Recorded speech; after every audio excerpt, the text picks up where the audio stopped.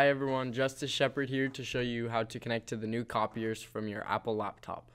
So the first thing you want to do is go to System Preferences, which we can find going to the Launch Pad, and type in System Preferences right here.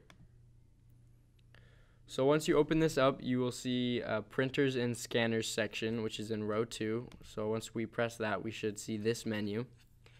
And to add a printer, you want to press this plus button, and it says click here to add printer. So once we select this, we will get a list of the open printers ready to connect to. But what you want to do is scroll all the way to the bottom where it says Uniflow Q-Secure Print, which is the new copier. So once we select this, the name will show up here, and for the driver, we are going to click this and go to generic PostScript printer.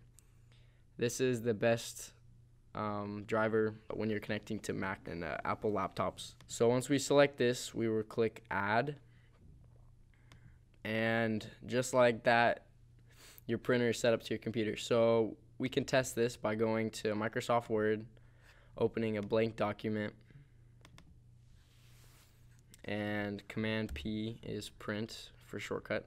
And as you can see here, the printer, we're able to select Uniflow Q Secure Print.